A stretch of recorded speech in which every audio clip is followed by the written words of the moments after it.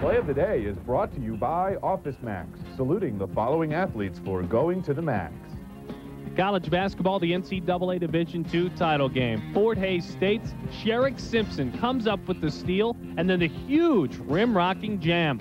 With play like that, I'm sure it's easy to guess that Fort Hays won the national title and finished a perfect 34-0. Only the third team to do so in Division II history, and that's the play of the day. This is Headline News, a CNN network. People, I think that's definitely going to be a factor in the game. Two more teams await their fate later today when Cincinnati and Mississippi State meet.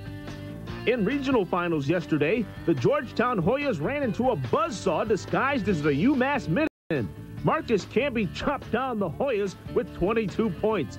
Allen Iverson showed some cutting skills too, slicing towards the goal for the exclamation. But the Hoyas, they go home 86-62.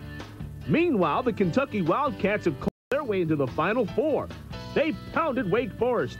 Topcat Tony Delk scored 25 points in Kentucky's 83-63 win.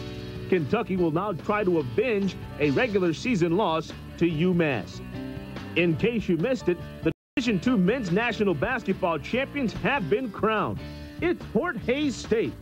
They won in championship style, holding off Northern Kentucky 70-63. Fort Hays completes the season a perfect 34-0.